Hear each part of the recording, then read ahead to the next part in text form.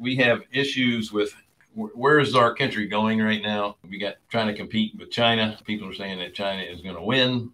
What's going on with taxes and all this kind of stuff. We talked about this earlier with the bond market. Mm-hmm. Part of the reason the bond market is still doing well, even though people are, moving the stocks because the bond market doesn't pay anything, is that the wealthy people in other countries are always going to bet on America. So what Daniel was telling us is that there's wealthy people all over the country, or all over the world, that are in countries where, they might lose all their wealth. And they're willing to spend, in this case, you had to spend 20% of your wealth just to move your money out of the country. Mm-hmm. And he said, why would you spend 20% just to move it somewhere else? Well, I'd rather have 80% of my money than 100% of it being gone at some point. That's because, true. Again, you're talking about countries that don't have very stable governments. Things change a lot. Mm-hmm. And if all I'm worried about is not losing my principal, then I'm going to put it in the U.S. bond market where I'm not going to make any money, but I'm not going to lose it. Now, in most people's mind, if you're not keeping up with inflation, you're losing it. But I'd rather lose it at, 3, 4, 5% than lose all of it. Correct. Yeah. And you said something, people are always going to bet on the U.S. to succeed. When someone, this is just my opinion. When someone tells me something will always happen or will never happen, I usually bet against that. Well, that's okay. Let's put it this way: the vast majority of people are going to bet on America. Yeah, because it is the most stable. Talk about investor people. When people believe something will always or will never happen, it usually leaves them blind to. That's true. Mm-hmm. Now, lastly, on the battle with China, and he pointed out something that really made a lot of sense, and I didn't think about this. China is doing very well because they are bribing most of the countries.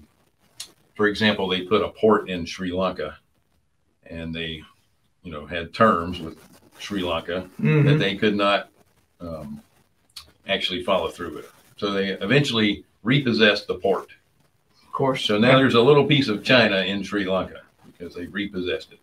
And they still are charging them money because they're behind in their payment. So basically what he is saying is that beyond what you think of our government when it changes hands and people do silly things, because most of the politicians have never had businesses in the first place. But our America at its core has values that people want to aspire to. Yeah. And for the most part, we're not bribing other countries to hang with us. We're giving them an opportunity to better themselves. We're better at silencing it or keeping it quiet, or we're not doing it. I don't know which I'm one. not saying we haven't made our own mistakes, but if you look around the world, who do you want to hitch your wagon to? Oh, someone what the core values that we have, or someone that exactly is going to have an do you want authoritarian. Do you want a core value of, the quote American dream, like where you can aspire to better yourself, better your position in life, better your family? Like, I will subscribe to that all day long. Yeah. Mm-hmm. So I came out of that meeting with a little bit more of a smile because you get pounded to death with what's going on in the news. I try to stay away from the news, but I do watch the business channel because I want to see what's going on in the markets. But you always get a little bit of commentary on our governments, and I'm not as concerned. Again, you go back to you can't control what's not controllable by you, so just navigate it as it comes.